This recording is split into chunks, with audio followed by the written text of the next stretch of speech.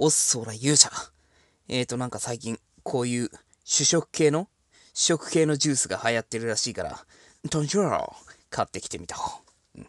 トンジューだけ売ってたからな。フカフィラスープとかも飲んでみたいんだけど、フカフィラスープどこに売ってんのかよくわかんなかったからな。そういうわけで、飲んでいこうか。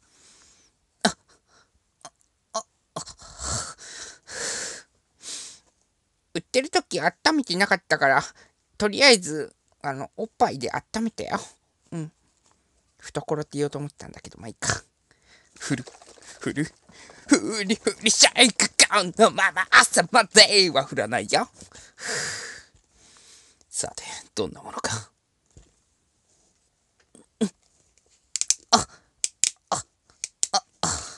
跳ねるなよ。今何も敷いてないから、跳ねるなよ。おう。おう。おうどういうことまあいいか。なんか具がいっぱい入ってるらしいんだけど。危ないかなやめようね。危ないことはしない。じゃあ、行ってみようか。じゃがいも、ごぼう、こんにゃく入り、ポークオイル、塩、となるほどな。行こう。じゃあ、行こう。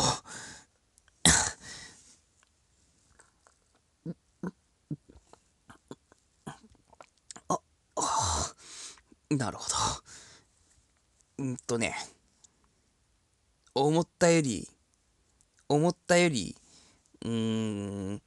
しょっぱみと水気味が強い。ちょっとしょっぱみと水気味が強いっていうと、ちょっと違和感がすごいんだろうけど、なんかちょっと、だしの効いた塩水飲んでる感じ。ちゃんと混ざってないのかな。なんか味噌が少ねえような気がする。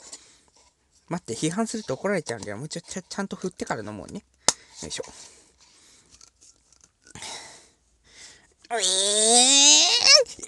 マグナムトルネードソニックの技が思い出せねえのじゃ。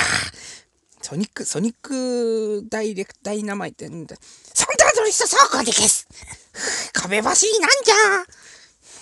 それはいいんだ。何言ってるかわかんないそこのお供持ち。お父ちゃんに聞いたら、あーってなる。あーって。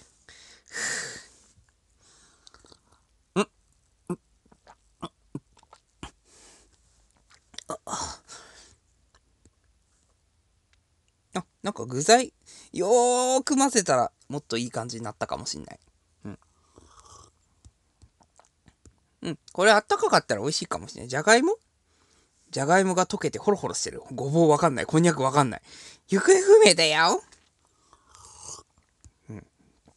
まあとにかく最近こういうの流行ってるから、なんか自販機にもいっぱい増えてるらしいから、みんなも見つけたら、ゲットなんか落ちたよなんか落ちたよというわけでちゃうな。びっくりしたよ。